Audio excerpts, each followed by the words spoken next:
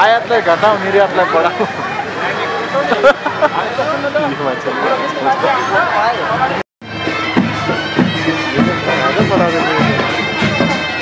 Line हाल्दै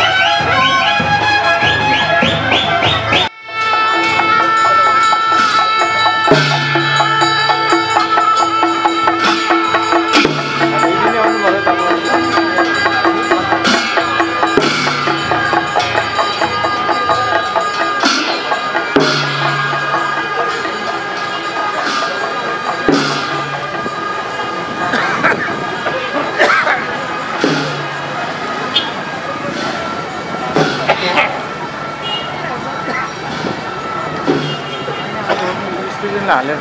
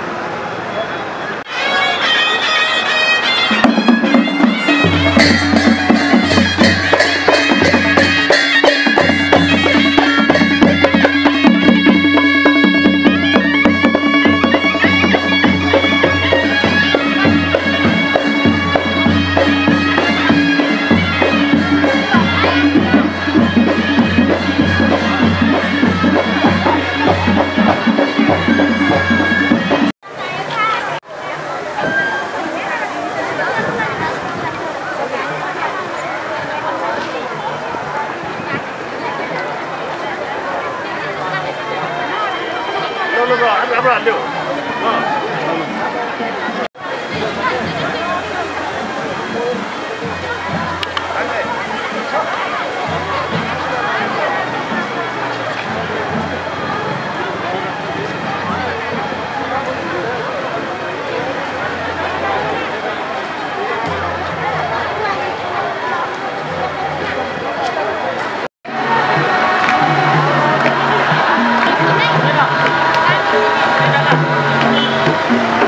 छ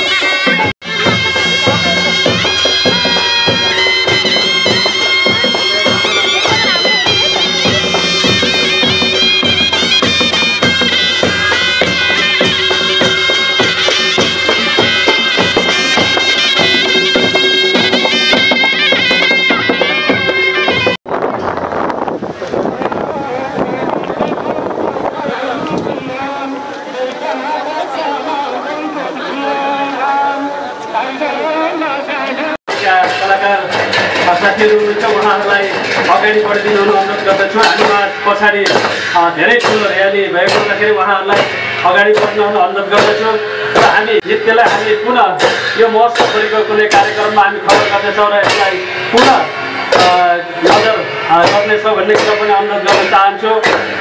अगाडि बढाइदिनु न म पछाडि लाइनमा हुनुभएका र्यालीलाई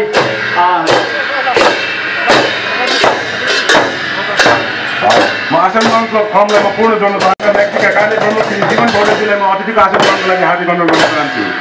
त्यसै गरी जिल्ला आयुर्वेद स्वास्थ्य कार्यालय म्याग्दीका कार्य प्रमुख श्री दामोदर शर्माजीलाई म अतिथिको आसन ग्रहणको लागि हार्दिक अनुरोध गर्न चाहन्छु। त्यसै गरी पर्यटन तथा उद्योग कार्यालय म्याग्दीका वरिष्ठ उद्योग अधिकृत श्री अगाडि बढ्नुभएको छ, उहाँहरूलाई आसन अगाडि बढाइन अनुरोध गर्दछु र निजार समाजका अध्यक्ष मैले अगाडि नै जोड्नुपर्ने थियो, यो सङ्घ संस्था अगाडि आइरहेको छ, उहाँहरूलाई आफ्नो र्याली अगाडि बढाइन अनुरोध गर्दछौँ। त्यसै गरी परिवार सेवा समाज जिल्ला कार्य समिति म्याग्दीको र्याली अगाडि बढिरहेको छ, उहाँहरूलाई पनि आफ्नो र्याली सम्पूर्ण पालिका तथा अध्यक्षजीहरूलाई निमन्त्रणा पठाइसकेको हामीले विवरण जानकारी गराउन चाहन्छौँ र यदि कुनै पनि पालिका के अरे एउटाको लागि म हार्दिक अनुरोध गर्न चाहन्छु। त्यसै गरी म आसन ग्रहणको अतिथि आसन ग्रहणमा हार्दिक अनुरोध गर्न चाहन्छु। त्यसै गरी गण्डकी प्रदेश प्रजातान्त्रिक व्यवसाय महासङ्घका सहसचिव त्यसै गरी हाम्रा विशेष अतिथि विभिन्न गाउँपालिकाका प्रमुख उपप्रमुखज्यूहरूलाई मैले अघि नै आसन ग्रहण गराइसकेको छु र यदि यहाँ कोही आवश्यकका सहप्रायोजक मोना कतारका संयोजक वा प्रतिनिधिज्यूलाई म अतिथिको आसन ग्रहणको लागि म हार्दिक अनुरोध गर्न चाहन्छु। यसै गरी थकाली सेवा समाज नेपाल बेनी क्षेत्र म्याग्दीबाट हाम्रो यस महोत्सवलाई भव्य रूपमा सम्पन्न गर्नको लागि आफ्नो प्रभाव फेरि आज हामी जति देखिरहेका छौँ उहाँहरूको यो उत्साहजनक उपस्थिति र विशेष गरेर धन्यवाद दिन चाहन्छु।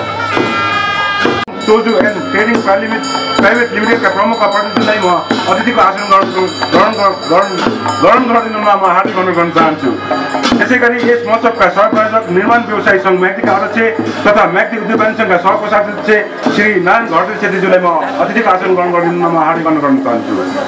त्यसै गरी अतिथिको आसन ग्रहण गरिदिनु हाम्रो यो कार्यक्रमलाई भव्य रूपमा सम्पन्न गर्न पाल्नु भएको छ। उहाँहरूलाई हामीले सामान्य भत्ताको पनि व्यवस्था गरेका छौँ। त्यो सङ्घ संस्थाका अध्यक्ष वा प्रतिनिधिहरू सम्पर्कमा रहनुहोला र यही गइदिनु होला, कतै नगइदिनु होला। हामी प्रशंसा पत्र पनि आजै प्रदान गर्ने कार्यक्रम रहेको पनि त्यसै गरी विश्व हिन्दू तत्त्व ज्ञान धर्म सेवा समिति पर्वतका अध्यक्ष वा प्रतिनिधिलाई म अतिथिको आसन ग्रहण गर्ने कार्य गर्न चाहन्छु।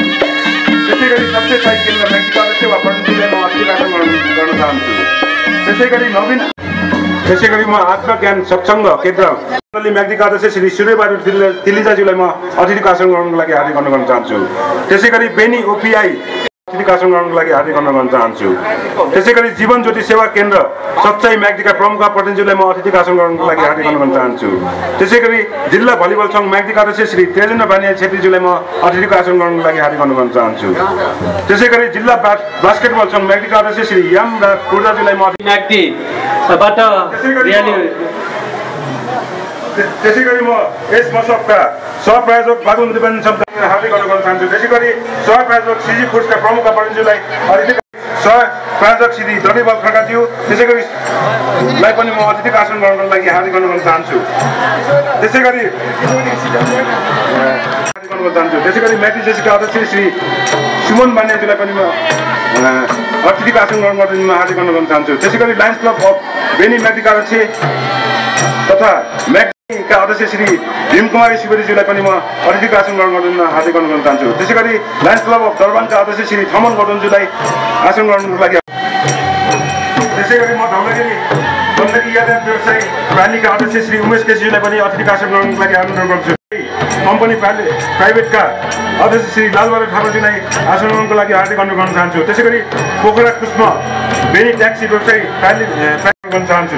त्यसै गरी बेनी यातायात प्राइभेट लिमिटेडका अध्यक्ष श्री भोजबहादुर थापाज्यूलाई आसन ग्रहणको लागि अनुरोध गर्न चाहन्छु। त्यसै गरी मङ्गलाकाली यातायात प्रालीका अध्यक्ष आसन ग्रहणको लागि अनुरोध गर्न चाहन्छु।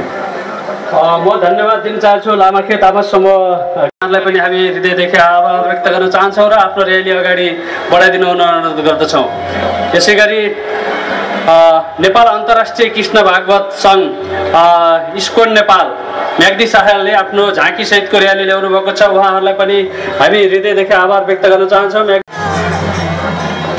साइड ला साइड त्यसै गरी म बुद्ध आवश्यक माविका अध्यक्ष पण्डितजीलाई आशीर्वादको लागि अनुरोध गर्न चाहन्छु। त्यसै गरी बेनी सामुदायिक माविका विद्यालय व्यवस्थापन समितिका अध्यक्ष पण्डितजीलाई म आशीर्वादको लागि अनुरोध गर्न चाहन्छु। त्यसै गरी बेनी आवश्यक माविका अध्यक्ष पण्डितजीलाई पनि आशीर्वादको लागि अनुरोध गर्न चाहन्छु। त्यसै गरी न्यू वेस्ट पोइन्ट एजुकेसन फाउन्डेसनका अध्यक्ष पण्डितजीलाई आशीर्वादको लागि अनुरोध गर्न चाहन्छु। त्यसै गरी माउन्ट एभरेस्ट आवश्यक माविका अध्यक्ष पण्डितजीलाई पनि आशीर्वादको लागि अनुरोध गर्न चाहन्छु।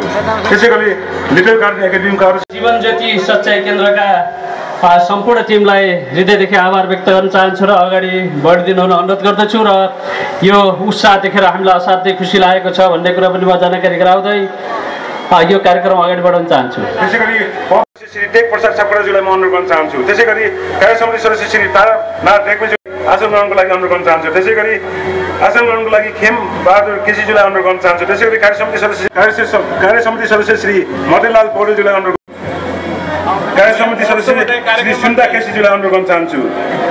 विभिन्न उपसमितिका संयोजक सहसंयोजक एवं सदस्यज्यूहरू सचिवालयमा कार्यरत सम्पूर्ण कर्मचारी मित्रहरू खानाका परिकारहरू भाडा बर्तन लगायतका चिजहरू उहाँहरूले प्रस्तुत गरिराख्नु भएको छ।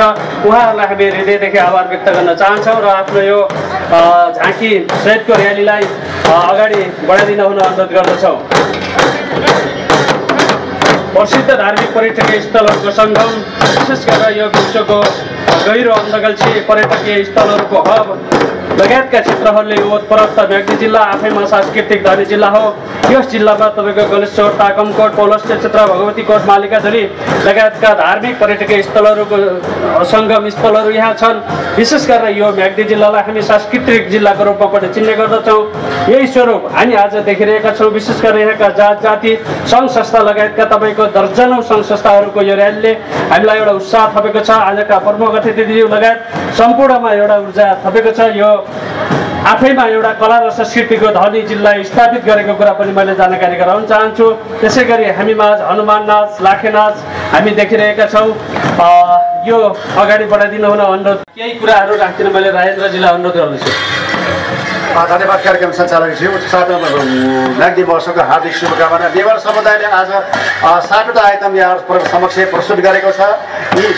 यी कन्या भारा कन्या कुमारी ढिमे बाजा लाखे हनुमान त्यसपछि नागा नागिनी हनुमान नाचका कलाकारहरूलाई अगाडि बढिदिनु हुन हार्दिक अनुरोध गर्दछु। हनुमान नाचका कलाकारहरूले आज 4 वर्षका नानीहरू बाबु 2 जना बाबुहरूलाई नागा नानीको नृत्य प्रस्तुत गराउँदैछौँ। नागा नानी नगिनीको नृत्य छोड्दिने उनीहरूलाई हार्दिक अनुरोध गर्दछु। सबैको पाबन्दी छ यहाँले छोड्दिनलाई।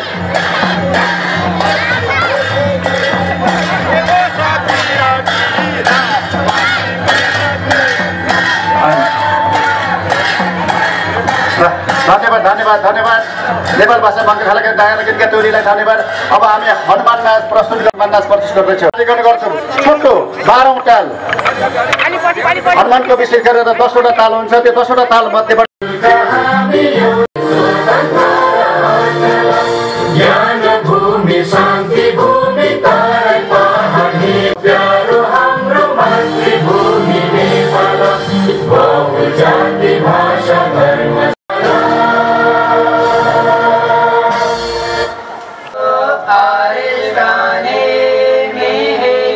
स्वस्ति नो